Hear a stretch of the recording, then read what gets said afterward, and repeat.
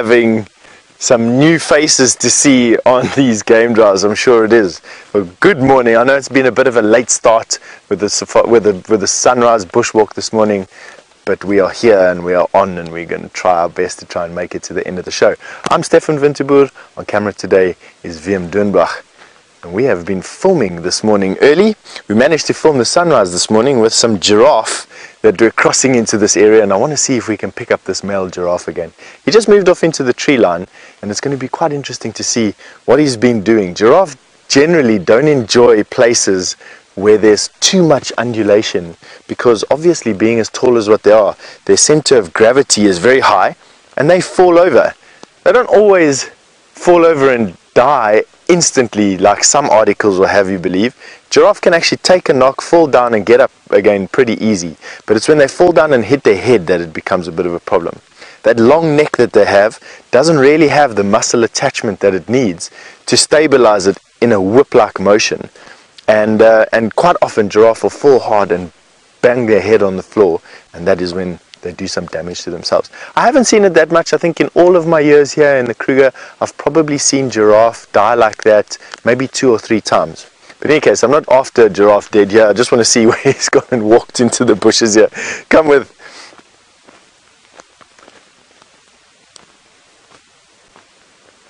As you can see, it's actually been it's a pretty hazy morning this morning. There's a lot of moisture in the air, and how I'm going to show you this moisture now is if you have a look over the treetops towards the horizon, you'll notice that there's a slight grayishness in the band of cloud or band of air that's just a little bit above the horizon there that Wim is showing you now. It looks like cloud, but it isn't. It is in a way a cloud, I suppose. It's quite a dispersed cloud. We've had a lot of moisture in the air today, and it's just one of those typically May days where you just have a lot of moisture in the air. The evenings are getting cooler, and that means that water is condensing out of the atmosphere relatively easy at the moment. There is still a little bit of moisture in the air. That'll disappear as we start going into June and July. And you can see here some remnants of that water, that mist, that condensation on the leaf surfaces. There's shiny little dots that you're having a look at over there. That's water droplets. And why I picked this Terminalia is because Terminalia's leaves have got some hair on them, and those hair make for excellent condensation points actually, and almost is what gives this tree its name, the Terminalia sericea, and it means that it's a tree with terminal leaves at the end of a branch, and as you can see, at the end of all these branches are the terminal leaves, and sericea meaning densely hairy. And I'll see if I can show you a densely hairy leaf here. Let me pick one of these leaves.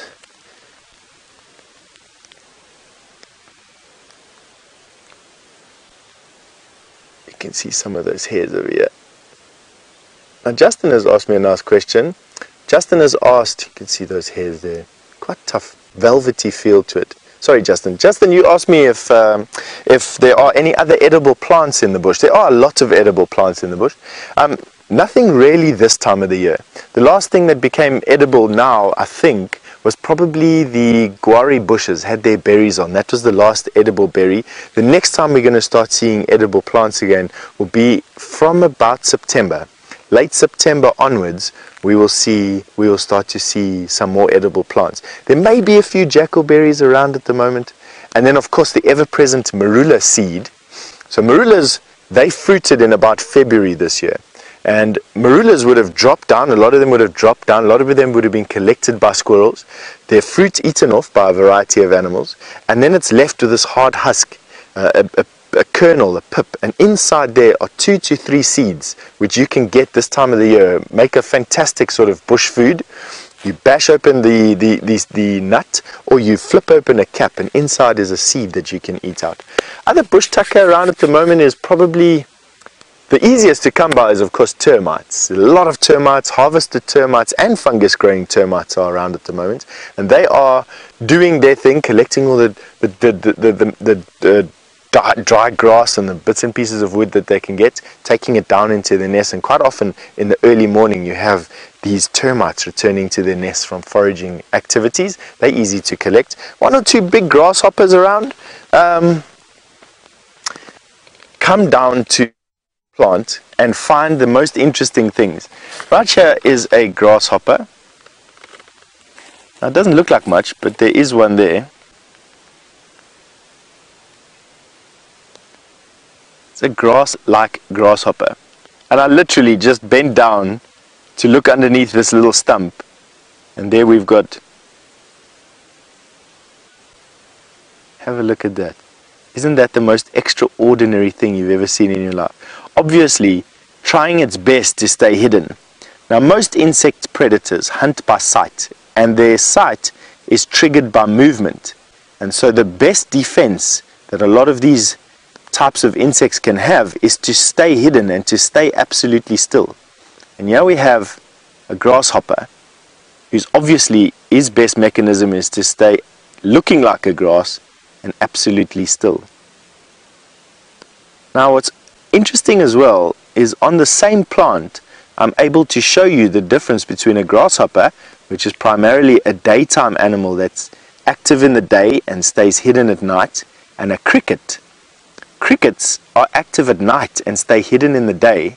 And I'm going to ask VM to come out a little bit so that I can show you this cricket. And here on the top of this leaf is a cricket. And you tell me what is immediately apparent, the difference between the cricket and the grasshopper. This is a cricket. And I'm going to tell you now, those antennae are the dead giveaway.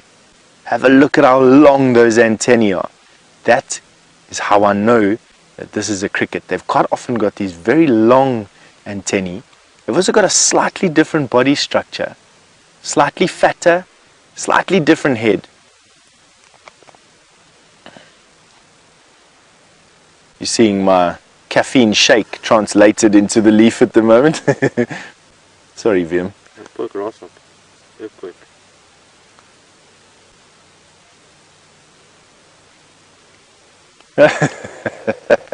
All right.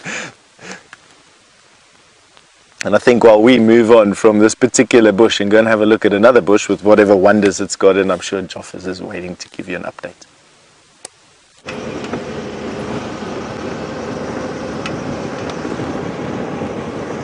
And here we are again, Joff is back online. So we've had some exciting news. There was a leopard found by one of the Cheetah Plains rangers. Unfortunately, it wasn't a very thick, dense area. So right now we're currently on our way there, and we're going to see if we can possibly relocate. And not 100% sure, but they did say it was a female. So maybe this is going to be my first opportunity to see the well-known, world-renowned Karula. Let's see what's there. I hear you had a beautiful little grasshopper with Steph. Always little creatures that are interesting, you know. And I've always thought about how it's the smaller aspects of the bush that make up the bigger picture. You know, at the end of the day, it's so awesome to have a walk and a drive. You know, the drive you've seen the big game, you've seen a lot more area, but the walk you can see the smaller details and you can see what everything is all about. And at home, you're really getting the big picture of what does the bush have to offer. You know, this is Africa. This is home for most of us. And this is definitely home for me.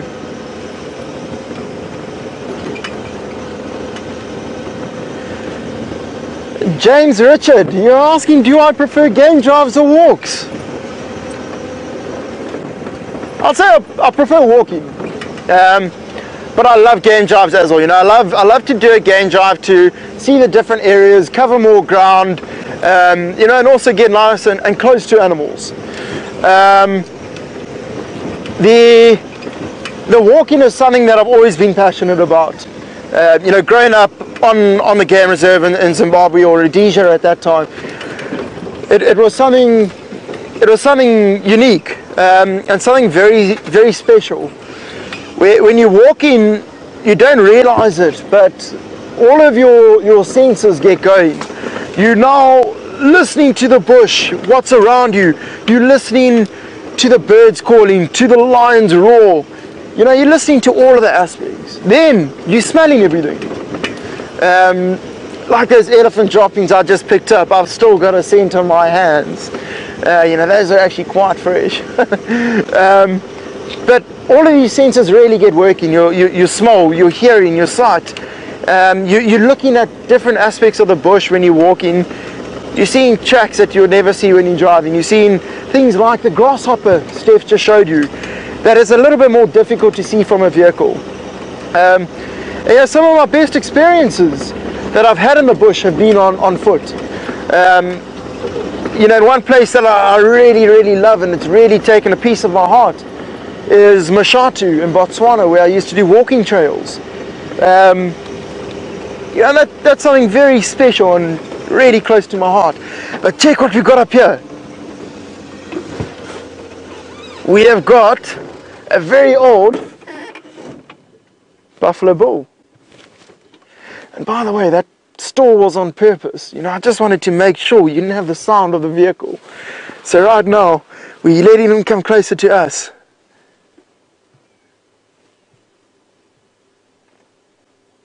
Good old trusty Landy.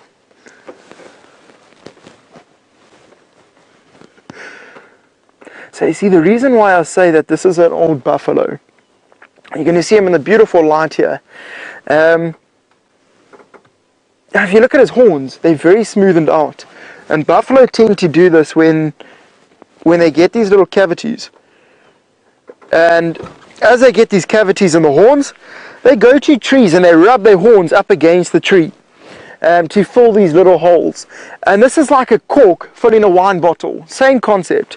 It's just pieces of soft bark that are going into the horn and preventing parasites from getting in there. And you can also see, you know, this big boy here, he's had a fair amount of argument with other male buffaloes, missing that left part of that horn there. Shame, he's a very big boy, this, but you know, he's also old. And it's actually quite interesting, in the local language, we refer to buffalo bulls like this as dugger boys. Now, it's called a dugger boy because of their habits. Dugger in the local language, it means mud. So essentially what we call them is a mud boy. And this is because of their habits, you know, more so in summer. When they get very hot, they go into a mud wallow, and they'll stay in this mud wallow for the day. First of all, they're caking that mud against them, like you can see on this big dugger boy. If you look towards his bum, you can see the little marks where he's been wallowing, and that mud has stuck to him. Now, when that mud sticks to him, so I'm just going to go back a second so you can keep a visual of it. When he goes into that mud, all of the external parasites will stick onto that body, okay? And as they stick to the body, they stick to the mud once it's caked against them, like Brian has just showed you on the bum. And then they go to a tree, okay, and they scratch, and they scratch against the tree, and while they're scratching, they're exfoliating their skin. So by exfoliating their skin, they're getting rid of parasites, number one. But a way to tell that it's an old buffalo as well is often you'll find they lose the hair around the rump. Alright, and this is due to that continuous rubbing over the years. A lot of those hairs get removed. But just because it comes off a buffalo doesn't mean that hair goes to waste. This now opens up a whole new opportunity for birds to use that hair in their nests. Yeah, use it to cushion their nest, use it to keep it incubated. So again, going back to the smaller aspects of the bush, you know, the bush keeps going. It's all working in one big circle, which is, you know, quite phenomenal if you actually think about it. So, you know, that's where they get the name the dugger boy from. The local language, the mud boy. it's getting warmer. As it gets warmer, the animals will get more active for a period of time until the heat of the day. From there, they go down, they rest, just like a human. It gets too hot, what do? You go inside, you have a nice cold glass of water, and in a room with an AC, and you cool off. Same like the animals, you know, you're right in front of us. This is an AC for the animals. You know, sit in the shade. Have your cold glass of water in the morning when the water's still nice and fresh, and later afternoon, and have a relaxing day. But on that note, we're going to go over to Steph with the bushwalk. He sounds like he's got some pretty interesting things going on there, and we will catch up shortly. We're going to make our way towards the area where the leopard was sighted, and we will try our luck and see if we can relocate. See you later.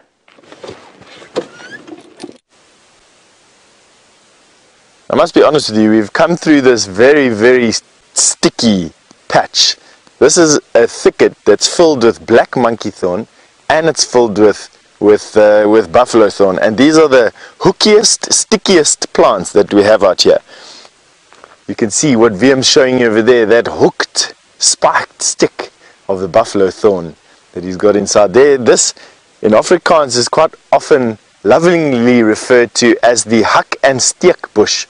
And the reason why they say that is the hook and stick bush is because you get caught up in these guys very, very easily. I'm going to see if I can sacrifice a little bit of my uniform to that. You can see how he's hooking, and have a look there. Now what happens is you try and get in and it sticks you, and then you go out and then back, and now I'm stuck properly in this bush, as you can see.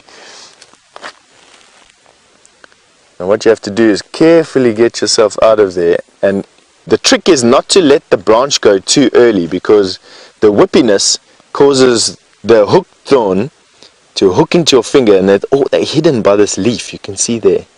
What a vicious plant this, I must be honest with you.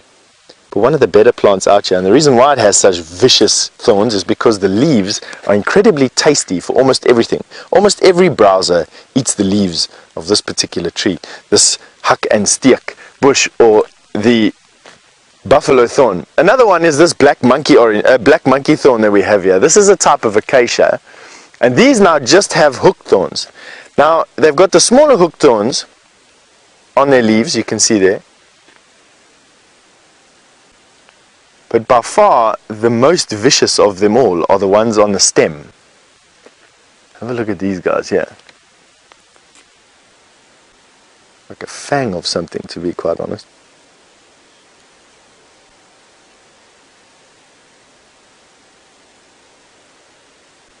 That thing is so sharp, it's going into my finger even as I'm just touching it. Now they're grabby, these bushes are grabby. I'm very careful when we walk through these particular areas. Now Carol has just asked me if I ever had to spend some time in the bush. Carol, yes, I have actually spent a lot of time in the bush, but I'm going to go into that in a second. I just want to show you this weevil. I've been noticing a lot of these guys lately. This is on a peltiforum bush, totally different to the two trees that we were just having a look at, and that this doesn't have any thorns on whatsoever. In actual fact, it's got the softest, most velvety leaves that you've ever felt before in your life. And literally recently, and by recently I'm talking about this week, these trees have become infested with this type of bug. Now I know it's a bug because it doesn't have any discernible mouth parts. The mouth parts of bugs, or Hemiptera, is the insect order that they belong to. Hemiptera are designed specifically for piercing and sucking. And this particular bug is obviously sucking the juices out of this peltiforum, of this African weeping wattle. And I know it's a bug because, as you can see from quite close there, can you see him, Viam? Not really. No. Can you see? I think you got the camera pointed. See this white dot here? See where my... Hold on 1 second. It's so small, we're battling to find it for you. Don't worry, we'll get it right now. Have a look there. There he goes. Now, I don't have a clue what this particular bug is, But I know it's a bug because he's got no mouth parts that we can see. I'm going to try and turn him a little bit sideways. There you can see nothing on his head. Just sucking and piercing is what these guys do. A very, very diverse order of insect, this Hemiptera. Quite slow moving, very bizarrely shaped animals. To be honest, this one's covered in this dense white fur. Can't see any eyes. Not a weevil. And not an assassin bug. Although, no. So he's just a bug. But have a look how bizarre that is. Why are they so furry? Who alone only knows. Fur in the insect world gets used for insulation, so to help keep animals warm or cold. It's also used as a deterrent for bats. In moths, for instance, they are densely furry to absorb bats' echolocation noises. In this particular instance, why this particular bug would be hairy, I have no idea. I think it's probably for some thermoregulation, for some either to stay warm or to stay cold, and allow this animal to operate at levels that are potentially, or at times of days that are potentially less active for other bugs, and so he reduces competition that way. That would be what my brain's telling me at the moment. Now back to Carol's question. Carol, I have spent lots of time out in the wilderness. I'm a wilderness trails guide, and part of what I specialize in and what I love doing is sleeping out in the bush. And to be honest, the rougher the better. The rougher it is in the bush, the better for me. I love going into places that are inaccessible to vehicles, inaccessible to most people, and then setting up camp and doing exploration walks from there, or just moving through areas like that. In total, probably I've spent, wow, maybe 10 months worth, 12 months worth of time sleeping in the Kruger National Park, just in a sleeping bag or in a hammock or in a tent that you carry on your back. Relatively easy. So I hope that answered your question, Carol. No, I haven't been eaten just yet. I still retain the function of most of my limbs. Contrary to popular belief, it's not that dangerous to actually walk and sleep out in the bush if you have the proper knowledge and you take the proper precautions, that is.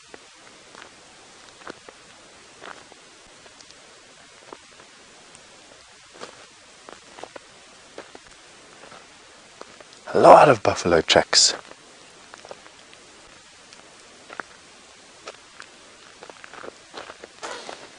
Now James, while I'm busy looking through all of this vegetation, James Richards has asked quite a nice question. What is the oldest tree species that grows in this area? James, the oldest tree species that is in this area is probably a leadwood. I would say that leadwoods probably grow the longest. But the oldest tree species in South Africa is one of the olives. There's an olive dated at about 4,100, 4,200 years old. And they are just slightly older than the baobab trees. You do get baobab trees in South Africa as well. Not in this particular area where we are now, but definitely in the Kruger Park, a little bit further north of where we are. Literally not even much, a couple of 100 kilometers, maybe 100 kilometers, 60 miles or so north of where we are. And they grow to astronomical ages as well, 3,500 years, 4,000 years old trees. I just think it's phenomenal. But here in this particular area in the Sabi Sands, I would have to say that it's probably the leadwood. They grow the biggest and they're the hardest woods, and they stand the longest as well. We're looking at about 600 years to about 1,200 years for a leadwood tree, Combretum imberbe. On that note, and another hardwood of the bush, old Joffers is waiting to give you an update on whatever he's found.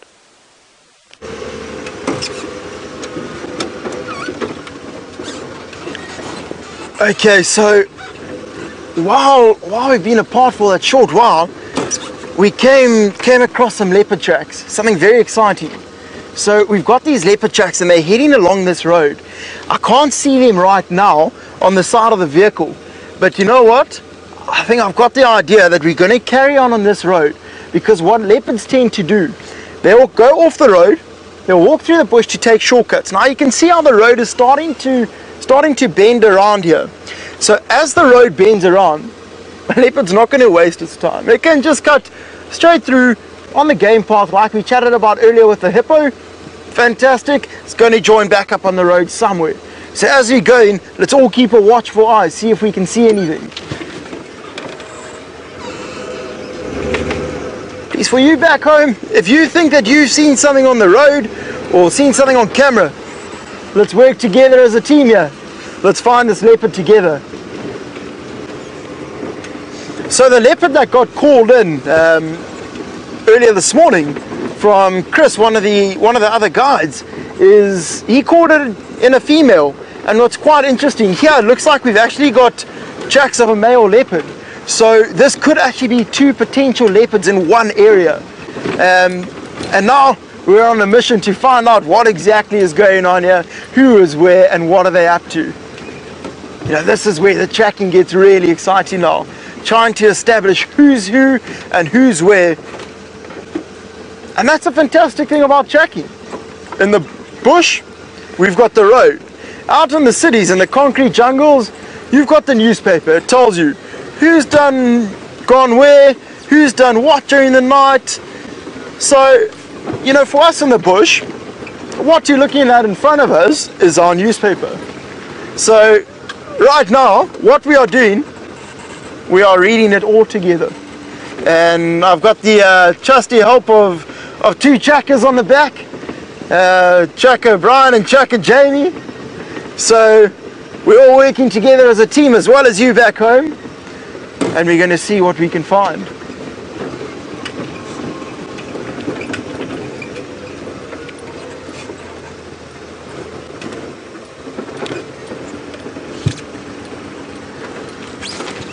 Joey from Australia, good morning. You are asking, what is one animal that I've never seen that I would really like to see? I'd say it's more a bird. And this bird, it's called a Narina trogon. It is one of the most spectacular birds that you find. It has a beautiful coloration. And you know what, I'm actually going to stop here for a second because I want to show you a picture of this. So one thing I always make sure is I've always got my whole bag of tricks with me. So I'm going to go into my bag of tricks, I'm going to grab my bird book, and we're going to have a look at this Narina trogon. And you know, the part of the reason why I haven't seen one yet is we don't get them in the area where I currently operate or operated in the Kruger National Park. So, James, if you don't mind, I'm actually going to ask you to find it while we have a chat here. You know, it's a fairly rare one to see. There has been a few recorded sightings in the Kruger National Park of them, but they do tend to hang around a more denser, foresty type area. One of the areas that we do have out here is, thank you, Jamie, is an area called the Blighter River Canyon. And in the Blighter River Canyon, this tends to be the best possibility of finding them. I've been there twice, and I'm yet to find one. But they cannot be elusive forever. I go back into my bag of goodies with this little pair of binoculars. This is my lucky pair of binoculars, just by the way. One day these will find that Narina trogon for me. And one day I'm going to photograph that Narina trogon, and one day you will see that photograph of a Narina trogon. So, look how beautiful that is. Look at the colors. And when it flies, I've heard incredible things about it. It has apparently the most stunning iridescent coloration that comes through out on the back here. And very prominent one that you can, you know, immediately identify it is that very red chest and the very yellow beak. Another very distinguishing feature about them is that eye. So you can see the male, he's got a lot of blue around the face. So that's another way that you can identify him. And it's actually a very nice example here of the bird species that we find here. If you look at the female, look at her chest compared to the male. Even look at her, you know, the different colorations on the back, on the wings as well. So out here, the males are always the prettier ones, you know. And this is because, you know, we have to impress the ladies. Same as the bird species. Some of these birds have an exceptionally tough time. There's some birds, like part of the roller family, they literally have to go up and do the displays where they're part of the roller family because they fly really high up and they start to perform acrobatics, and they have to have this beautiful iridescent coloration. Same with the Narina trogon, you know, that color is what really draws in that female, and that is all part of their courtship behavior to get the mating rights. But right now, while we carry on looking for this leopard, we're going to go over to Steph.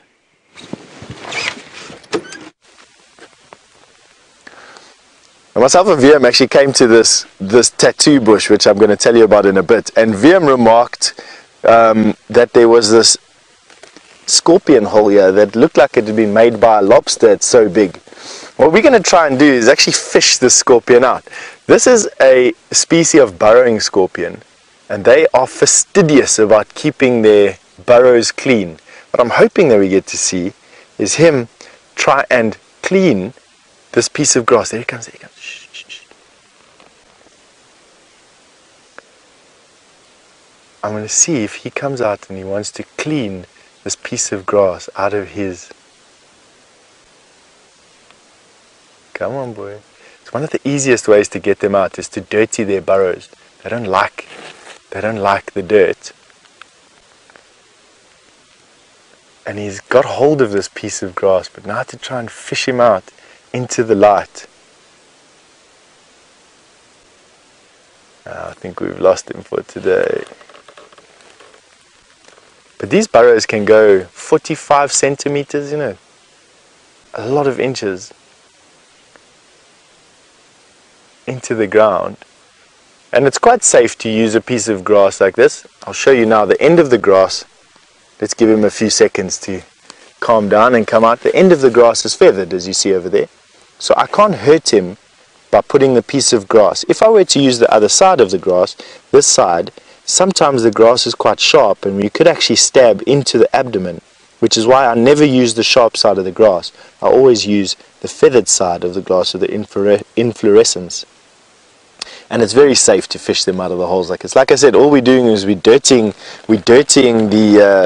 the hole, and then he comes and grabs it and says, "Wow, I don't want this in," and he comes and pushes it out of the hole. Let's give him a couple of minutes, and while we're giving him a couple of minutes to come back to his entrance, I want to show you this interesting plant. It grows here on the side of these banks in the drainage lines here, and is a indigenous type of plumbago. This is Plumbago zeylanica. And not only is it a very tasty treat for lots of butterflies and moths, but it's used very heavily locally in medicine.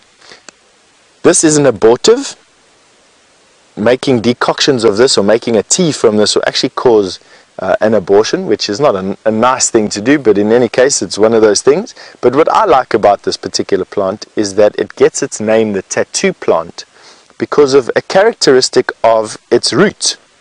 If you take the root of this particular plant and you skin it and you lay it on your skin and you wrap up those bark touching the skin for 24 hours, when you take the root off after 24 hours, your skin is blistered and will be blistered in the patterns that you've laid the root out. And then the blisters obviously heal, and what happens then is the scar tissue underneath those blisters is discolored. There'll be a different color to your skin. And they used to use intricate patterns, whorls and lines and angles on your skin, on your back, on your chest. Most Africans are not hairy at all, and tattoos like this stick out on their skin and makes them look quite pretty. Decorative tattoos. Now, while I'm speaking to you, the hair on the back of my neck is raising. We've had oxpeckers screaming at us, and they slipped under there. There goes another one. So they've just slipped into their nest, and they'd be obviously feeding some chicks inside there now. Feeding the chicks pieces of scab and wound from animals as well as ticks. Those particular types of oxpeckers, they actually feed on blood mostly. They sit on the animals. You've seen them on buffalo all the time, I'm sure, with James or with Jamie or with Brent. And this is where they nest in a tree. And it's nice to know, because we'll come back here quite often and we'll keep an eye out. Some new additions to their family. I think what we've done is given the scorpion some decent time to relax. Let's see if we can get him out now. So I'm sticking in the grass again. This is called scorpion fishing, by the way.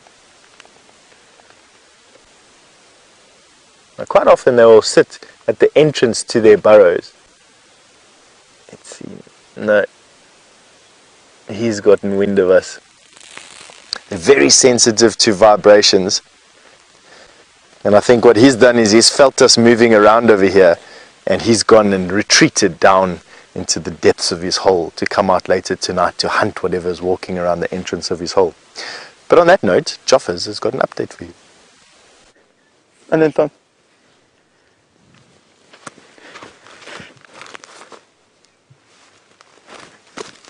Okay, there you are. Now, I was just going to act like a leopard. I know we haven't seen one yet, but thought I'd throw in some humor. But I'm really not a serious person, don't worry. You know, something very important about the bush is, you know, traditional beliefs and medicinal purposes and that sort. And like we said, how the food sources are slowly starting to disappear as we get further into the different seasons, as we get further into winter. You may remember James stopped yesterday morning at this tree. And this is the Ziziphus macronata. The local name for it is a buffalo thorn. And now this is the one that James said to us, you know, if you're ever angry in the bushes, come and look at one of these. And you just say, Ziziphus. And apparently that's a therapeutic way of doing it. Anyways, this tree is something quite unique, and these little leaves can be a lifesaver to you in the bush. What you do is you just take a whole lot of them together and you put them in some hot water, and you can make a local spinach. You can make a wild bush spinach, which is something pretty awesome to do. So you literally just take it, and you eat it, hoping that no leopard is marked on it, obviously. This one still seems to be alright. So the reason why I actually want to show this to you is because there's a very strong traditional belief for one of the cultures in South Africa called the Zulu culture. Now, what they believe with one of these trees is if somebody in your family dies, you have to collect their soul and you have to lay it to rest at their original place where they were born.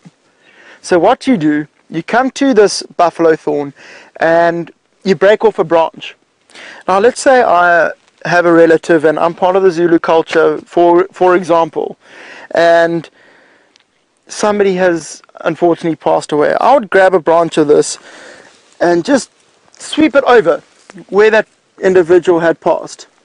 And while I'm doing this, I'm picking up the soul. And the soul is being captured in the branches. Now what I'll do then is take that soul to where that person was born.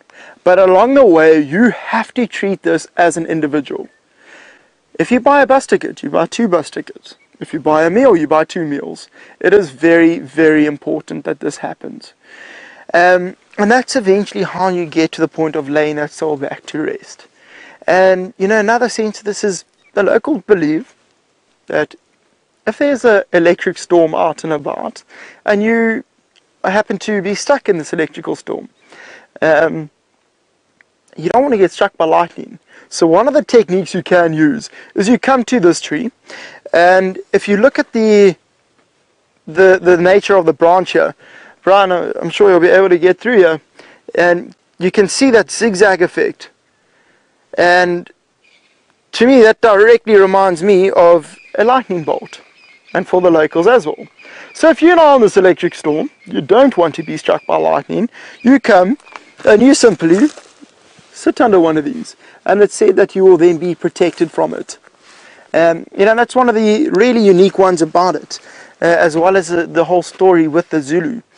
But where it actually gets the name from the locals, the buffalo thorn, is it is said that when a buffalo is being hunted by lions, it comes into here, into a little cavity area like this, and the buffalo sticks his bum in here.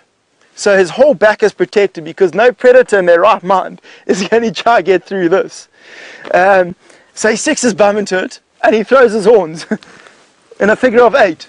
So nothing can come at him from the front, he's protected, nothing can come at him from the back. Eventually the predator gets so bored, off they go. They say, we've had enough of this nonsense, we're going to go look for something else. And happy days for the buffalo, he stands up and he can carry on, walk off, carry on with his daily basis duties. So it is something very unique, one of the more unique trees that we do have out here. This is one of my favorite trees that we have, just because of all the stories that it holds. And the reason why I say that, lions, they don't enjoy this is there's 2 types of thorns on here. Okay, I just don't want to prick myself here. It does tend to be a little bit painful. But if you look at the side here, you can see a thorn pointing straight out, and then you can see one hooking back. See that there? Alright. So, in Afrikaans, we call this a wag 'n bietjie bos. Means wait a bit bush.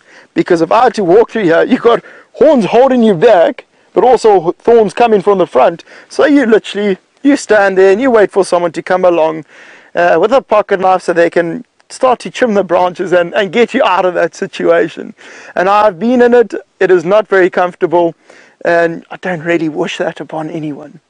But it's a beautiful tree. It's got beautiful colors, and it's something unique, something that I really enjoy out here. Definitely one of my favorite aspects of the bush. But we're still in the area of the leopard tracks, so we're going to carry on. We're going to see if we can find these leopard tracks, and along with your help, we're going to see if we can spot it. Alright, let's get going. Okay.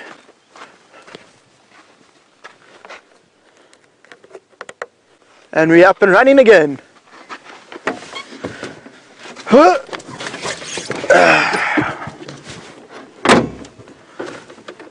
feel like I'm doing a gym session every time I get in. Okay.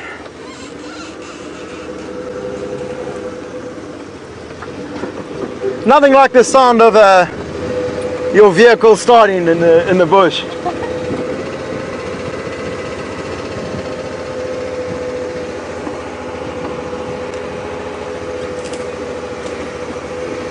Okay, while we carry on looking for this leopard, let's catch up with Steph and see what he's up to.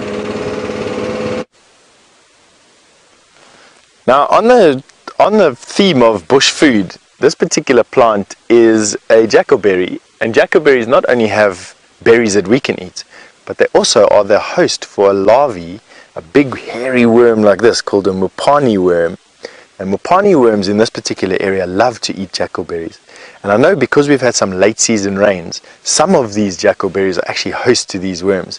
And they are seen as a delicacy here in South Africa. They're eaten raw, they're squeezed out, they freeze dried, they're turned into a powder, they are cooked over open coals, cooked in oil. The amount of different recipes that you can get from a mupani worm is astounding.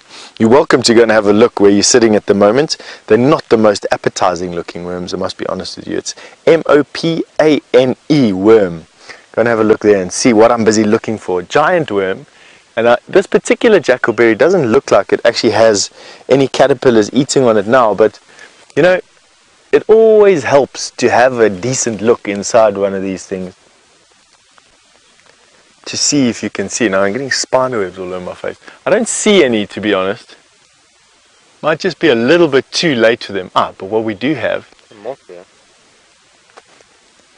yeah, we've been seeing this moth around. In actual fact, Viam, if you come around this side, this is one of these moths that's got 2 faces. He's got a face on the front of his body, right, the one that's looking at the right hand side of your screen now, and then there's a face at the back of his body, a pseudo face. He's busy rubbing his wings together there to make it look like his head. There he's opening up. Have a look at how pretty that is. Wow. Good. How revealing is that? He went from this camouflaged animal with 2 heads to this unbelievably mauvey, beautiful blue color. I have no idea what butterfly this is. That's Brent's domain. What I can tell you though is that he's orientated himself perpendicular to the sun, and that's so that the fluid in his wings can warm up. So butterflies have those big wide wings. It heats up the fluid goes into their body warm, like a big radiator, and they then get active in the middle of the day. It's the time of the butterflies is the middle of the day. It's when it's hottest you have the most butterflies out, and that's because they can really operate in that range. Their wings are fantastic radiators, keeps them cool, warms them up, and on top of all of that, they also look good, and so obviously it's a natural place to put your most colors on, and the scales on a butterfly's wings. Oh, there we go.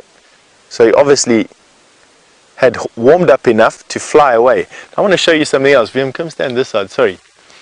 We had a look at this little grasshopper a little bit earlier, and I think that this particular grasshopper is actually making himself look like a piece of bird dropping.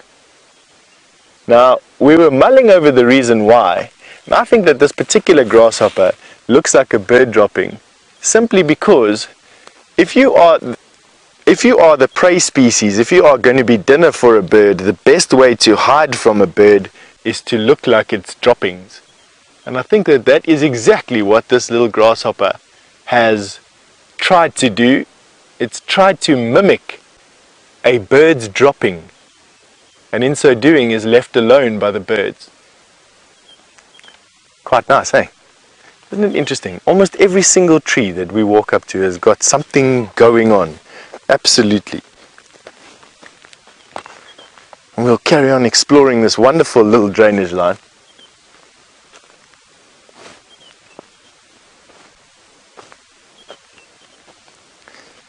And rather than have a look at my shiny bald head disappear into the thicket in the front there, Joffers has probably got something very interesting to tell you.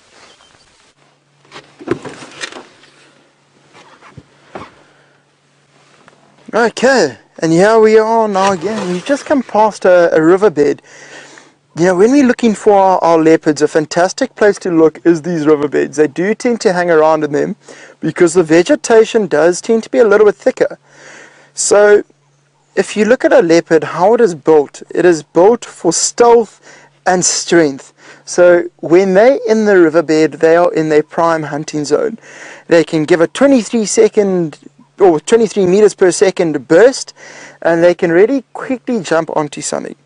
So we came into this riverbed to check what was happening, see if we could find any sign of the leopards, and we bumped into a little bit of a grumpy bull elephant. He seems to have woken up on the wrong side of the termite mound this morning. So we're going to give him a little bit of space. You know, we don't want to disturb them. We want them to be as comfortable with us as we are with them. So rather, we're going to carry on. We're going to continue looking for our leopards, and we'll make a loop around and see if we can find any further sign. Okay, and you won't believe it. Up ahead, we've got a laser spotted African vehicle. Just a transfer vehicle.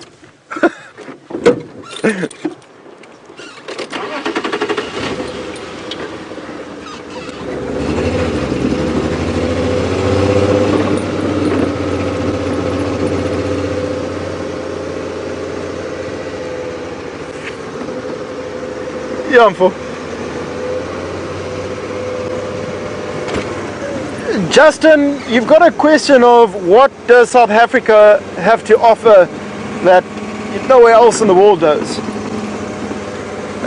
Justin, I'd say it's one of the most unique areas for game viewing experiences. You know, when you come to an area like this, there's so much diversity around. You know, there's always something different to look at, always different animal behaviors everywhere you go throughout this country. And it's something beautiful. I mean, it's something that you'll find different adventures in different countries, like New Zealand. I mean, the land of adventure.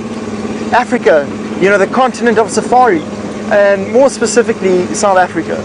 You know, and that's why you know, I particularly love South Africa. I've guided in Botswana, and it was fantastic, and I absolutely loved it. But you know what they say, how they say that there is really no place like home. And I really do feel at home in the South African bush, you know, around the Kruger National Park where it is, and the Sabi Sands where it's just undisturbed, and you know, it's something very special and hold it close to my heart. Ah, there's a cat. Okay, not a real cat, not an animal cat, but it's a cat bulldozer. What they're doing there is they're just building a dam, extending a dam. As we head into winter, you know, we are going to need the water sources out and about. So this is just plans that we put forward to help the animals out. Oh, look at that! It's a whole pride of them.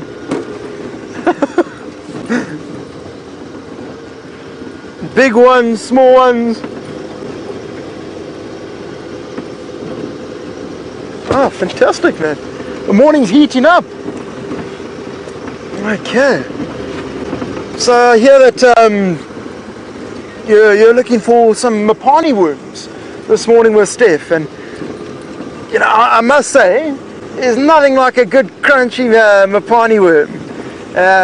You know, for the birds, they absolutely love it.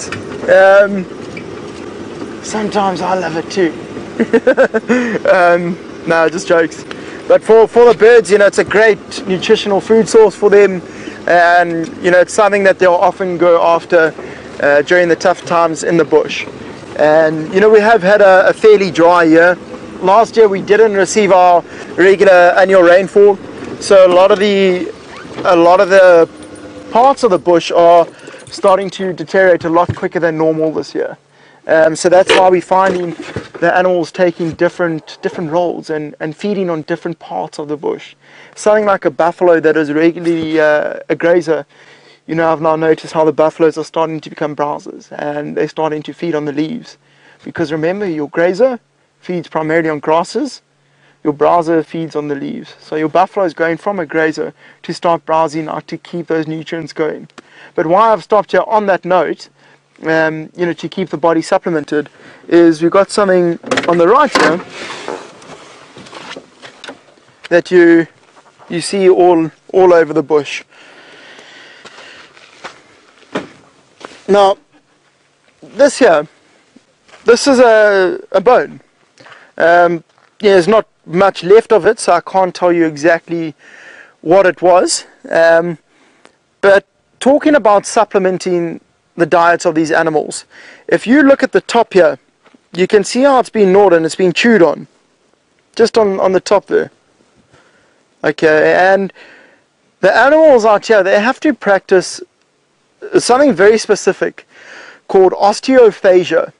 Now what osteophagia is, it's a practicing of eating bones to get the calcium the body requires. So a lot of the time, they can't get it from this vegetation that they feed on. They got to look at other ways to supplement the diet.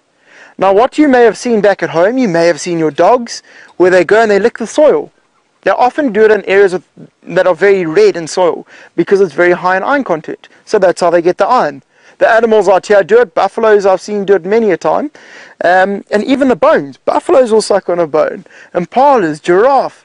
So sometimes you can have good fun with that.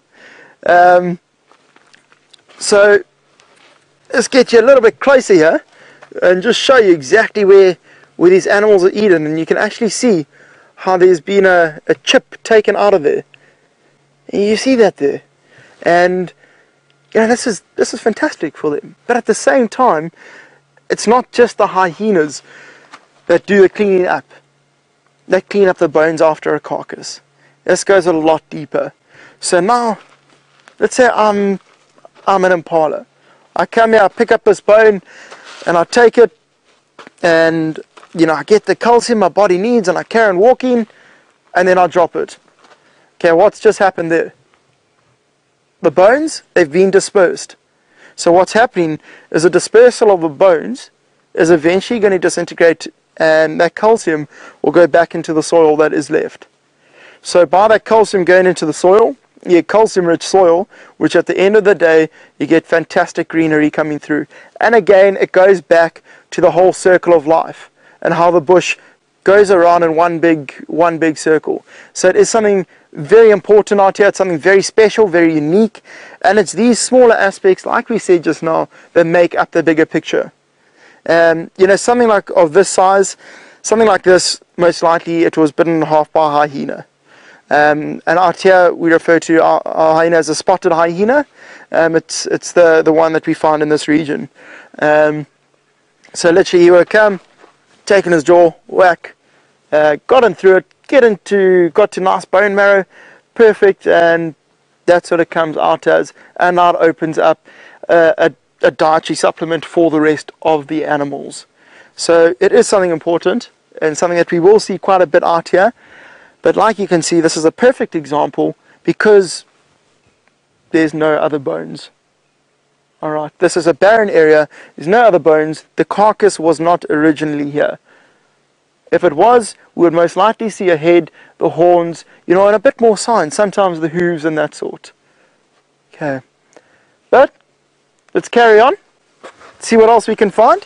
The morning is starting to heat up quite nicely, so we're going to keep moving. But something very important here, you can see where I picked up this bone from and the way that it was placed.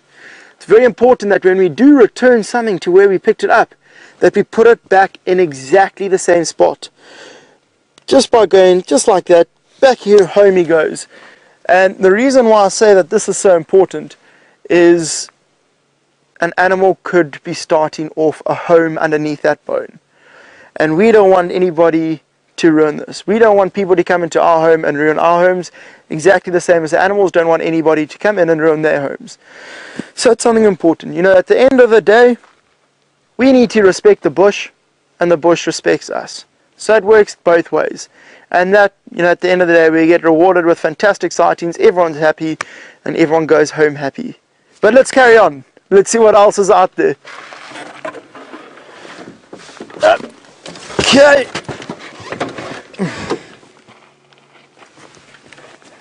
So 1 second, just going to prop my earpiece back on so I can get your questions. And we aim for away, so ask away. Okay.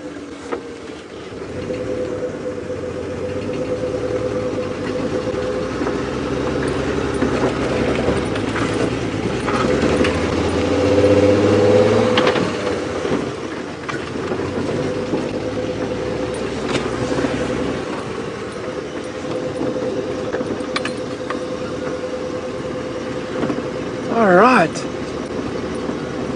so you can hear now as you've been going how the bird activity has slowly started to drop off and slowly started to get quiet.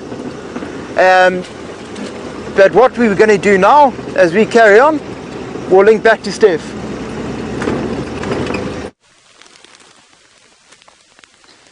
The only way that we got to see this particular amazing animal was because he was crossing this tiny open patch of sand that you can see him on. But can you believe that this is a praying mantis, a grass-like praying mantis, and his obvious hunting grounds are dead sticks and dead branches, and he must be having the absolute best time at the moment. Now, as I mentioned, insects hunt by movement. This particular little insect predator would be looking for movement and would react very well to movement. Those enormous eyes that he has on top of his head. Here's his head. Whoa. There he goes. Okay, let me see if we can get him. It's going to be a bit tough to find frame again, so just give us a little bit of patience. But basically, underneath the grass is where he is sitting at the moment, trying his best to look like a stick and doing a very, very good job at it. Those enormous eyes would be very, very, very susceptible to movement. Oh, there he goes again. Here he is, here of him. There we go. Isn't that just the most amazing thing? So, praying mantis hunt by stealth. They will then react to movement, shoot out those forearms, and with those quite long forearms in actual fact, scoop up the prey. Right at these forearms, these are curved inwards. This is a double forearm. It actually flaps open and forms a hook with quite nasty spines on it, to be quite honest. And he'll immobilize the prey. There are actually two arms here. It's not just one. He's just holding them together to look more like a stick. Two arms here, holding the prey, bring up to the mouth, and quite often just decapitate it. Have a look at how he's watching this grass here. Oh, isn't it just amazing? Long legs for getting through the grass and the undergrowth. Very actively just watching us and watching and seeing that we're not going to step on him, which of course I'm going to try not to do. And then I think we can leave him alone. He's given us. He's going to go into the grass there and away. Amazing, eh? I just love these things, to be honest. For me, there's nothing better than looking at one of these little guys hunting. I had the pleasure the other day of watching one of these, or a similar grasshopper, praying mantis, hunt a spider.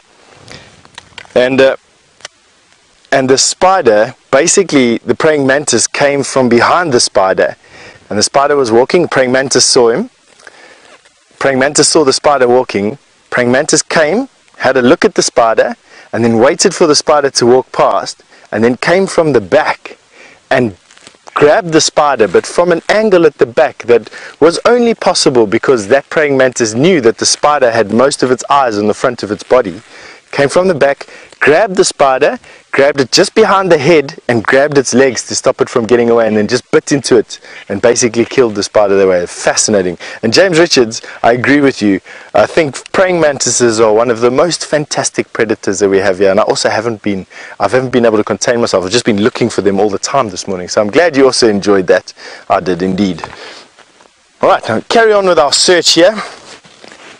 We are, as you can see, in a more open area where we're standing right now. A lot of dead grass around, you know. It's jarring, let me say, to put it to the least. It's quite jarring to see how little grass there actually is.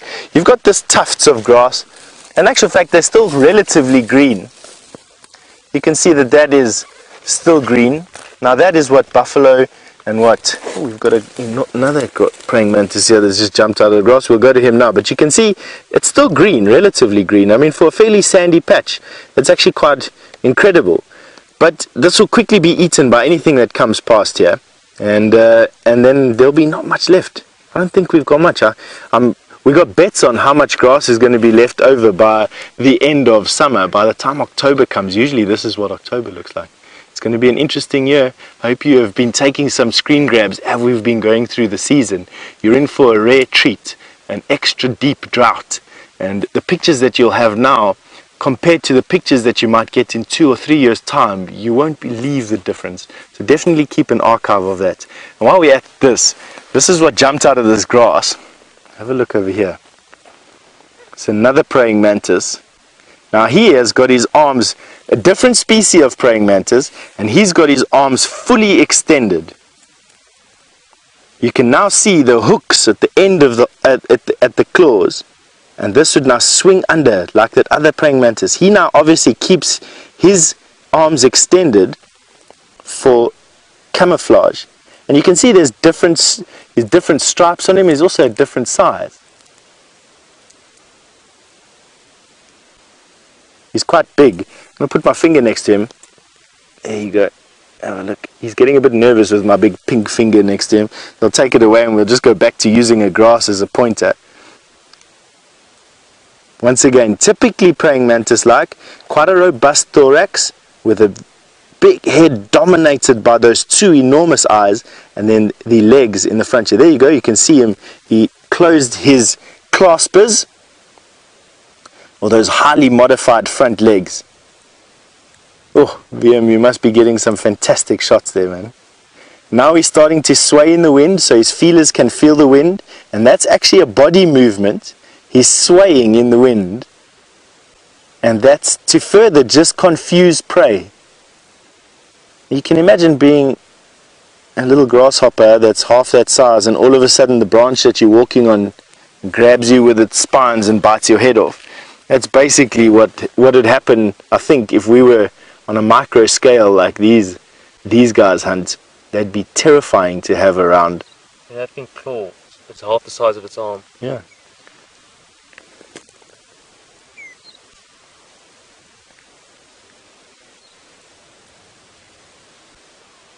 Aqua has just made a lovely comment to say that there's species of praying mantis in North America that can catch hummingbirds. Aqua, that's phenomenal. Please absolutely send through a picture. I'd love to see that, and we'd share it on, or share it on our Facebook page, or send it via Twitter. if you can send pictures that way. I must say I'm a bit of a technophobe when it comes to that sort of thing. I don't know if you can send pictures, but email pictures to questions@wildearth.tv. Put it up on our Twitter handle, #SafariLive. Put it up on our Facebook page. We'd love to see a praying mantis catching a hummingbird. This little guy probably won't be able to catch a hummingbird. He's about the size of my palm. I'll put it there in the background there. You'll be able to see my palm coming into focus there. But as VM quite rightly pointed out there, his claws, those front claws, are half the length of his body. So you can see now how he can extend it. And that, he's only 2/3. He's got a full another third of claw that can come out the top of that particular arm, those appendages that he's sticking out there into the sky. He's trying his best to try and hide from us. They can move incredibly quickly. We're not posing any danger to him at all. He's got very good eyesight, and that very good eyesight that he has is allowing him to see these two big nasty shapes. You can only imagine what he's going to go and talk about when he meets one of his friends. These two beings arrived out of nowhere, stared at him for a bit and then left again. And that's, I can try and conceptualize how they would basically perceive people. Blows my mind every time. But anyway, we're going to send you from where we are right now back to Joffers, who's going to carry on with his safari.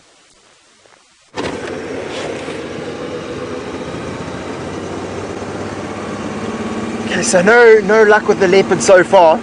So we're now on our way to WildEarthTV Dam, and from what I hear, you're in for a treat. You know, it's an area with some water around, so it should be fairly active, and getting fairly active with animals like your buffaloes and elephants. Remember we spoke about that buffalo earlier, and we said how they go into the mud during the heat of the day. Now, as the morning progresses, you know, it's gotten tremendously warmer very, very quickly. Brian has even lost a few more layers again, which is always a positive sign. You know, that's how you know the bush is getting slightly warmer. So now as we head to WildEarthTV Dam, we're going to be looking for signs of these leopards, and as well as buffalo and elephant. So we're definitely in for a treat. Let's see what we can find there.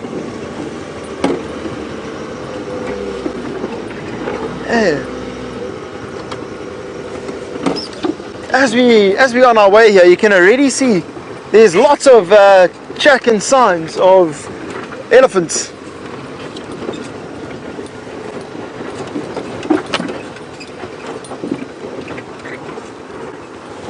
Alan from New Zealand, you're asking, what animal do I find interesting to study and observe? I'd say it's again the wild dogs. You know, unfortunately, wild dogs, they pick up diseases fairly easily, and they do tend to die off quite quickly. So one thing that I do enjoy doing is finding out reasons why does this occur and how does this occur. You know, and trying to make a difference to save a species that is currently endangered. You know, and I think it's a common interest that all of us share here, is that we all want to do as much as we can for the wildlife. But I would say by far that the wild dog takes my interest as my favorite animal, as well as, you know, the animal that I enjoy researching and looking up on. You know, in the previous places where I've worked, unfortunately, some of the dogs have moved on due to one specific disease called distemper.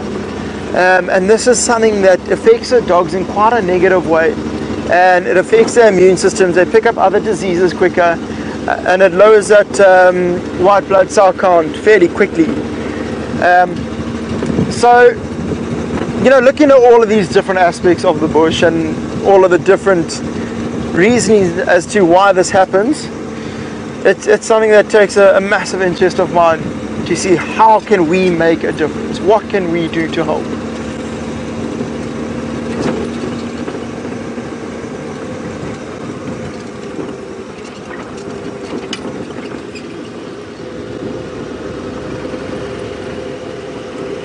Edmund, you are asking, what is the average size of a pack of hunting dogs? Well, hunting dogs, you know, they vary in size. Yesterday, James got very fortunate and he saw 3 together. So it varies, and a lot of it depends on the dominant male and female. So when you're looking at the makeup of a pack of dogs, of wild dogs, also another name that you might be more familiar with is the painted dogs. Now, the whole pack, it is run by what you call the dominant pair. Now, the dominant pairs are the ones that have the mating rights and that will do the raising, and you know, they will have, you know, a certain number of pups, and from that other adults can also look after them. And it also largely depends on other predators in the area. Areas where you find multiple lions and multiple leopards, the dogs don't do very well, because at the end of the day, it is competition for food. Where there's competition, you eliminate your competition, and you can then have more food sources available to yourself. So it largely depends on predators in the area and the dominant pair. Okay, but here we are at WildEarthTV Dam. Up ahead, looks like we got some bushbuck and some impala coming down for a drink. But what I'm going to do is I'm going to go a little bit further down so we can get a better angle shot of them and you can really get some finer details of them back home. Just going to approach nice and slowly here. We don't want to scare anything off. And if you look at this big tree on the right hand side, look below it, you can see there's a bit of movement. That movement there, it's some sneaky little monkeys. That is the vervet monkey.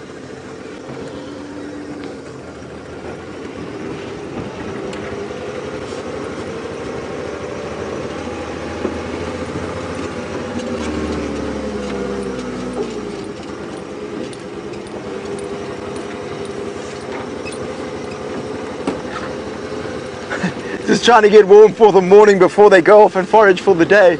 And it's actually quite cute when you see them. When they wake up and they sit in the tree and they just kind of sit there and they do one of those, you know, and they'll come back up and they give a little jolt, and it's like having a shot of espresso in the morning for them.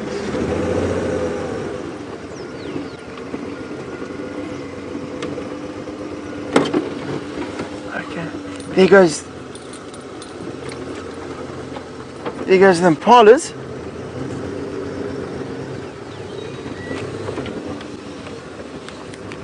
So, bit of a correction there, that's not a bushbuck, but it actually looks like a young male nyala. Now, we saw the young nyala this morning when Jamie had the two individuals. Let's see if he's going to come out in the open here.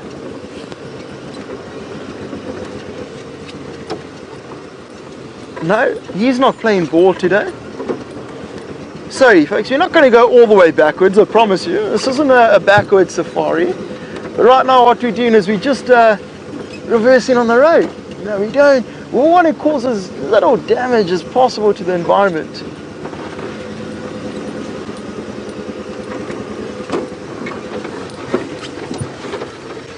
Okay. Aqua, you're asking what are my hobbies and interests. One of my big hobbies is wildlife photography.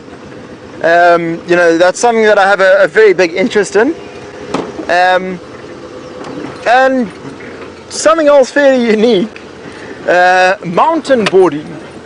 where mountain boarding, best way to explain it would be I don't know actually, probably an oversized skateboard with some oversized wheels for off-roading, and you go down the mountains on it, and I tell you, it tends to be fairly painful when you do fall, but when you don't fall, it's hell of a fun.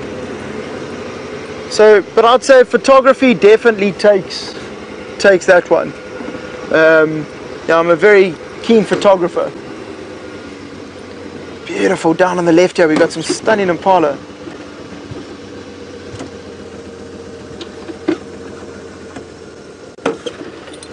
Okay, so you're asking, can I play any instruments? Other than the triangle, no. I can't play many. It's something that I've never learned how to do. I've never learned how to read music. And I just found, you know, when I was in junior school, I actually tended to excel at playing the triangle. So you see, while we're looking at these impala, a lot of what they're feeding on at the moment, it's herbaceous. You know, impala, they become so successful out here. They're what we refer to as a mixed feeder, and they can feed on both the grasses as well as the vegetation around them. You know, grasses, trees and leaves. So due to this, they are able to survive, you know, really nicely out here. And another reason why we see so many around is a lot of the impala, you know, by dropping their young all at the same time around November when the first rains come, you know, predators can only eat so much. So, you know, a lot of their survival rate is increased dramatically. Oh, look at that. The other one to follow. Beautiful. And down they go. Oh, they just want to have a little break in the shade. But let's carry on. Just had a brief visual of our Nyala, our young Nyala bull. He went somewhere down here on the right. Oh, beautiful actually. Look at this. Let's stop here. Okay. Look directly behind that tree in the shade. Now, something that fits in so nicely. I know you know what it is at home. It's a kudu, a greater kudu. Jamie saw some this morning when she was up front, and now we see it again. But what you're going to find on this kudu is it nice for it to stay in thicker, denser areas, like you can see what it's doing right now. And when it feels threatened, because it is already in thick bush, it'll stand dead still against a tree or a bush. And if you look closely at the white stripes that it has on the side of the body, those white stripes are what we refer to as disruptive coloration. And that disruptive coloration, it's there to break the outline of the body. So it becomes very difficult for a predator to actually identify an individual and to hunt one specific individual. And then what they'll do is they stand still. Predator gets closer and closer and closer, keeping very quiet, and then the kudu jumps. And as the kudu jumps, it does a startle display. By jumping like that, the predator gets a fright. It thinks, oh no, what has just happened? And from there, it gives this kudu a second or two more to run away, which is all it may need. But beautiful to, you can't actually see the whole body, but beautiful to see that camouflage working there. Something very special. And again, going back to the smaller aspects that help the animals. You can see the bushbuck, just some movement, just walking through the bush.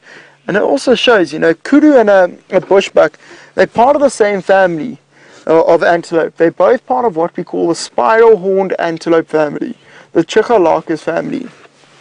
And they both use a similar defense to get away from predators. That's why when we saw that in Nyala, that's why it also has the stripes coming down the body, and it has those spots around to break the outline and use that disruptive coloration. But at the moment, we're going to carry on, see if there's anything being drawn to the watering hole at the moment. Maybe we can get lucky with a herd of elephant or some buffalo. Let's see what we can get. I say one thing that has improved this morning is I've been able to start the vehicle first time now and find the immobilizer.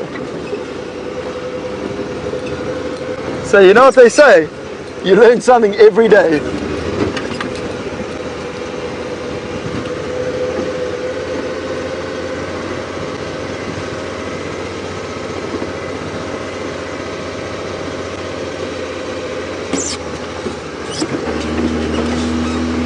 Down we go.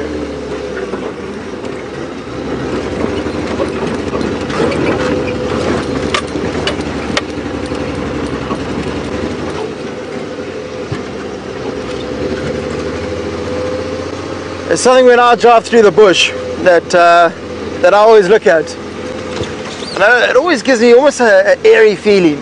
There's all of these dead trees around, and I always think that it looks like a Halloween scene, you know, when you look around and there's this tree hanging this way and that one and hanging that way, and then when there is a kill, and then on the kill you get a lot of vultures, and then you get the vultures sitting in the tree with that hunched back, that long neck, and they're just looking all around. For me, that is one of my more, I would say, more eerie scenes of the bush, and it's something pretty awesome actually to see.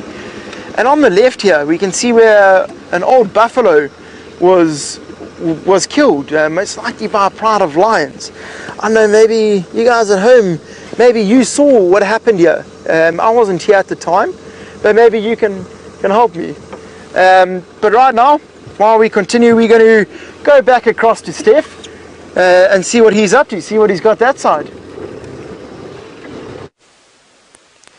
You come back to us making our way through this strychnos thicket, and we're right on top of a crest at the moment. The sun is starting to beat down, but we've got some male lion tracks. I don't have any male lion tracks here where I am now. I've been looking for them. We've been crisscrossing through these game paths looking for where the last track was found. But it looked like there was a male lion that came walking through here last night somewhere. A male lion are funny things to track. They walk in sort of perpendicular lines, transects to one another, don't go from one point to another, much the same as a leopard would. They sort of walk these zigzags, and we lost his tracks a little bit further back, and now I'm trying to find where he's zigzagged to. But in the meantime, and because watching me track is A, not going to be very entertaining, I'm not a very good tracker, it's more luck than anything else, and B, because we may never find this male lion's tracks, I thought we'd come and do a favorite pastime of mine, and that is to find out. There we go. Yeah, got him. There's a centipede eater. So a non-venomous snake. Have a look at that. Cape centipede eater. That black head is just diagnostic. I love finding things like this. You know, much better than watching me track boring lions. So this particular snake is doing exactly what it needs to do and is looking for centipedes. You've noticed over the last couple of days and weeks, quite often when we lift up a branch we find a centipede. Well, now we found what eats centipedes. And while that would be deadly for a centipede, we've got another absolutely deadly thing here, but we will come back to her in a bit. I first want to watch this little snake hunting through obviously every nook and cranny. They're not dangerous for us. Now, catching centipedes is a hazardous occupation. Centipedes are quite venomous. They have a very virulent cytotoxin and sharp poison claws.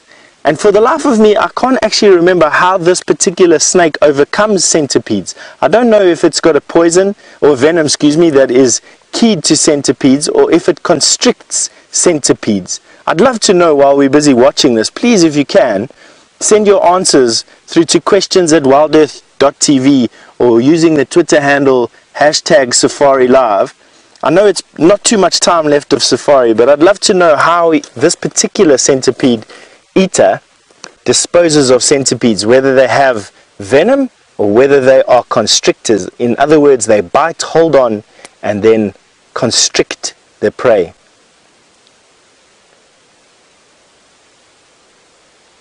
Totally, absolutely oblivious to us, giving us this most wonderful view of this centipede eater busy looking. We've obviously made it much easier for him by, or her, I don't know what it is. They're very difficult to sex. In actual fact, the only way to sex a snake is by probing their cloaca with a shallow depression or a shallow cloaca or common urogenital opening being shallower in the male than it is in the female. It's the only way to reliably sex snakes. Obviously, if they've got some diagnostic features, wormslangs for instance, males are green and females are brown. But in this particular instance, there is no sexual dimorphism. In other words, there's no clear difference between a male or a female. Have a look at that very spade-like head. You'll actually see, while this is coming towards you, you'll see the head has got a very sharp spade on it, and that is because it uses it to push open openings in the sand to look for centipedes. I'm convinced it's probably not the only thing that it eats. You probably find that this little guy or girl would eat any number of different invertebrates, but centipedes are where it gets its name, the Cape centipede eater. And I knew it instantly because of that black head and brown body. Now snake, it's warm day. It's a warm day. It's going down a hole. And that's, I think, around about the last we're going to see of the snake. If he's going down a hole to go and hunt for centipedes, that's that for us for now. Right, there he pulls out. Now I'm going to say goodbye because it's come to the end of our walk. And I have to say thank you on behalf of VM and myself. Thank you for all the interest you've shown today. Answering your questions was lovely. Thanks for your patience as always. And for the last couple of minutes of this particular drive, we're going to go back to VM. Excuse me, back to Joffers. Back to Joffers. See you again.